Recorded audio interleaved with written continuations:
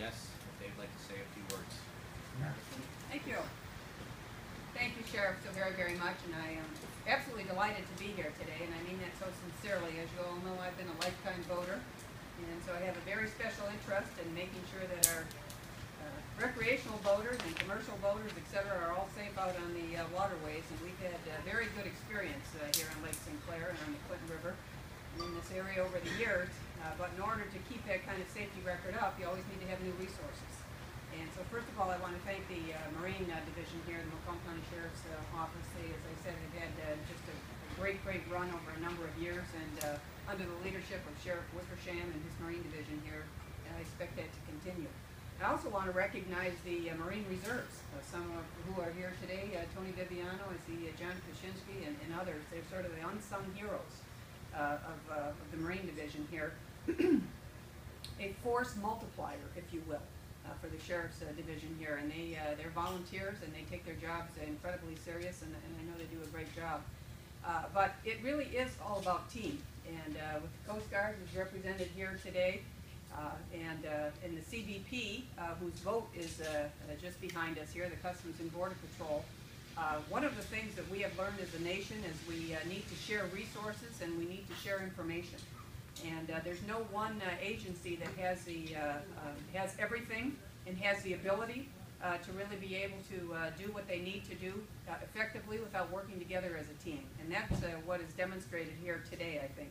Certainly it was teamwork in getting this grant, this Port Security Grant, and as some of you might know, I'm the Vice Chair of the Homeland Security Committee in the House, and under that we have a number of different subcommittees, and the subcommittee that I chair is the Subcommittee on Borders and on Maritime.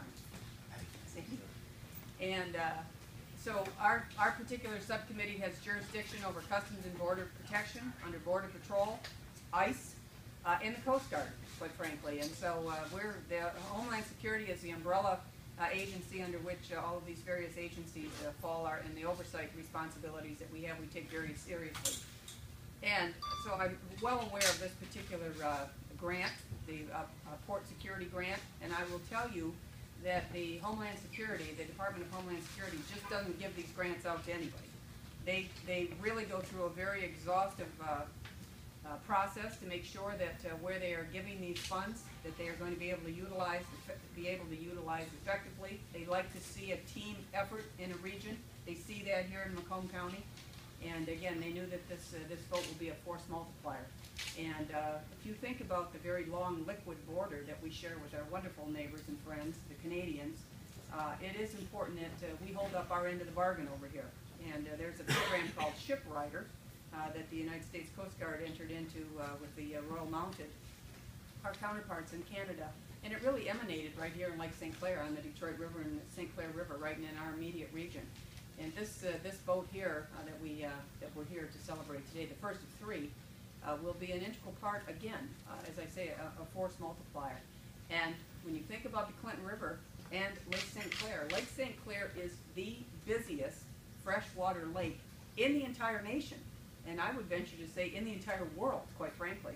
And you know, anybody that's been out there on a Sunday afternoon doesn't need a statistic to know that. They see what's happening, and you know, we think about pure Michigan and how blessed we are to live here. The kind of weather that we could have rolling in later on today is the reason you need a boat like this.